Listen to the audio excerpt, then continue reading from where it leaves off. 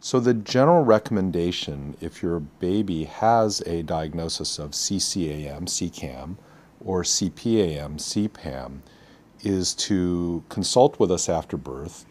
Generally, we'll recommend that your baby have further imaging studies, usually a chest x-ray and a CT scan.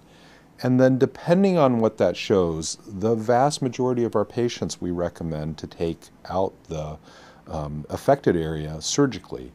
Fortunately now, our group has pioneered and led the way to do these procedures thoracoscopically or through minimally invasive or keyhole type operations.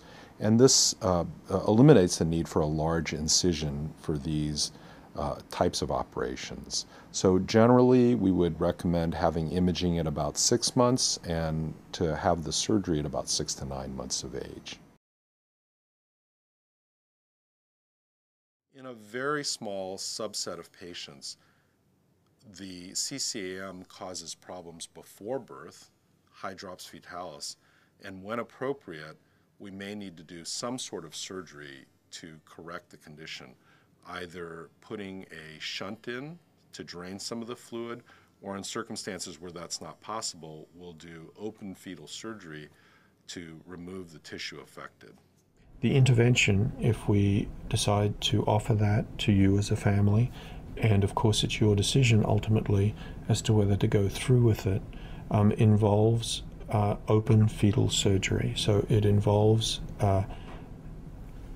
removing the CCAM from the baby's chest, which means we have to get to the baby through the uterus. So it's an operation like a cesarean section. We expose the baby's chest, remove the CCAM, close up the chest, and continue the pregnancy.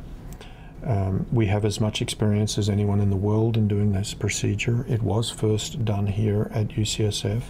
It is now done in a couple of other places around the world, but we have as much experience as anyone else.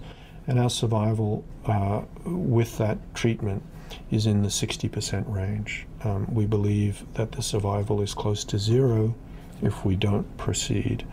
So it is not perfect, but it offers hope for babies with that very rare form of CCAM.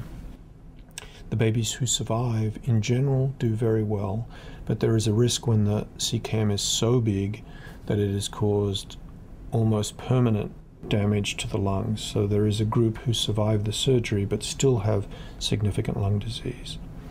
The majority of babies who survive the surgery do very well in the long term. The really wonderfully amazing thing about taking this big lump out of fetus's chest is that the lung will fill the whole thing up again. And if you look within a week, the fetus is starting, this little bit of lung is starting to grow, and by the time the kid's born, it can look normal. You can have essentially a normal chest x-ray with a normal amount of lung on that side and on that side. And remember, we make new alveoli. You actually make new lung tissue until you're about 8 years old. So you have lots of chance to grow up to have perfectly normal lung function, even though you've had a big lump taken out.